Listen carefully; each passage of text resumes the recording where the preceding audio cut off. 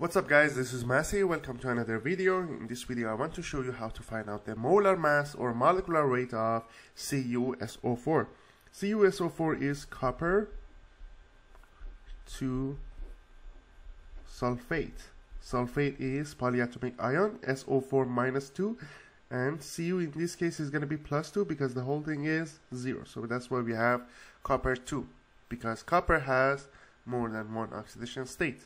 So in order to find out the molar mass of copper sulfate, we need to use the periodic table to find out the atomic mass of each element or each atom in this compound. So copper is transition metal is 63.546 grams per mole. Sulfur is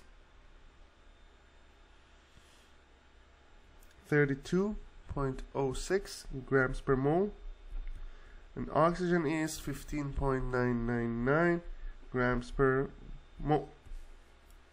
So we have one copper, one sulfur, and we have 4 oxygen.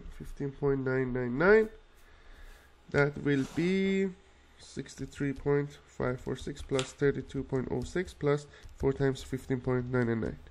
That's gonna give us 159.602 grams per mole. It means that 1 mole of copper sulfate contains almost 160 grams, and if you have 2 moles, it's gonna be 2 times 160 grams or 320 grams.